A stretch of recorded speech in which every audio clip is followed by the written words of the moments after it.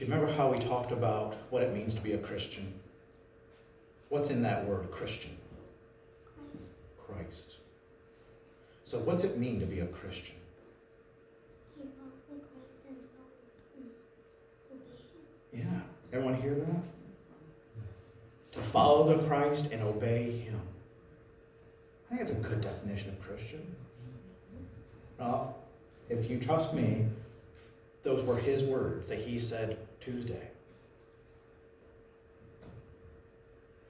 Well, what can you tell us about baptism? Remember, it's a picture. Remember what it pictures? When you go down in the water, what's that a picture of? It's a picture of Jesus dying and being Buried in the grave. And then you will come up out of the water. Well, what's that a picture of? Jesus rising. Yeah. So I hope you understand this is not what saves you. The most that happens when you come out of this water is you're going to be wet. But you being baptized today is to remind everyone who's been baptized of their own baptism. That, wait a minute, I've made a public profession that I'm a follower of Jesus.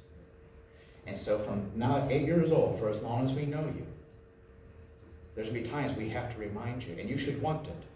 You should want Mr. Vandenberg to remind you. Remember that day you got baptized and you told us, I'm following Jesus to obey Him? So you're telling us today, remind me. We're responsible now. Does that make sense?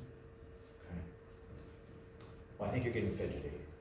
And you're going to get in the water.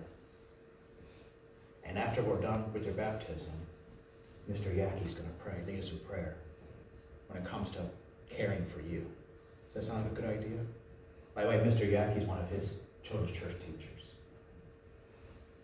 Somebody who, you think he loves you? Yeah, he does.